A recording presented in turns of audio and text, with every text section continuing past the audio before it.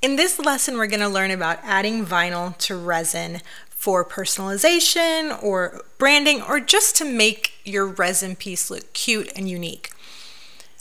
Adding vinyl to my resin pieces is something that I hadn't seen a lot of people doing when I started selling my pop sockets and badge reels in my Etsy shop.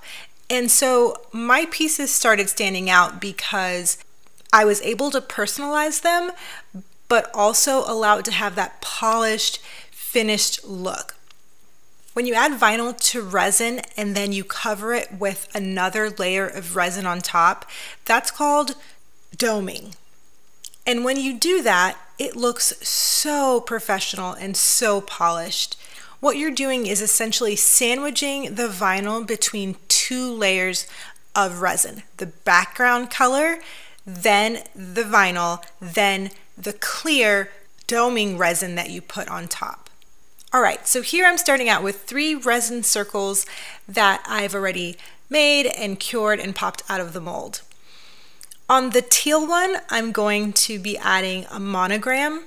On the white one, I'm going to be adding a sticker made from printable vinyl. The design on this sticker is one that I drew on my iPad using Procreate. Then I transferred it to my Cricut and printed it out onto printable vinyl. And on the third piece, the pink one, I'm going to be adding just a fun saying that's also cut out of white vinyl. I'm going to start with the printable vinyl sticker.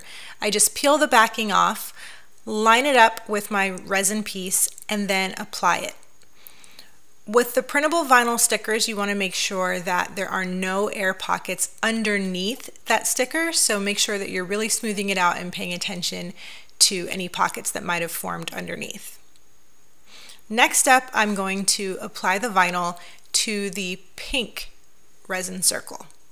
I place the transfer tape on top of the vinyl and smooth it out. Then I slowly peel it back off of the blue backing paper and line it up onto the resin piece exactly where I want it. And then I apply it and smooth it all the way out. I'm going to do that same thing with the teal monogram one. When you're applying vinyl to resin, really pay attention to any air pockets that might have formed. Get rid of those now, smooth them out before you put the doming layer on. Now we're ready to dome these pieces. We're going to use this doming mat and put it underneath. The doming mat is kind of spiky, so it allows there to be space between the resin piece and your flat table. If any resin happens to drop off of the side of your piece, it'll just flow down onto the mat. So we're going to mix up some clear resin and then start applying it to the top of the resin piece. We're wanting to create surface tension here, so push the resin all the way out to the very edge of each piece, but don't let it fall over the edge. Go all the way around the rim, making sure you fill in the center, and just take your time here to make sure that you fill the whole piece with resin. After all of the pieces have the doming layer on, I'm going to use my heat gun, and then I'm going to let these cure overnight. And that's it. It's that easy to apply vinyl to your resin pieces.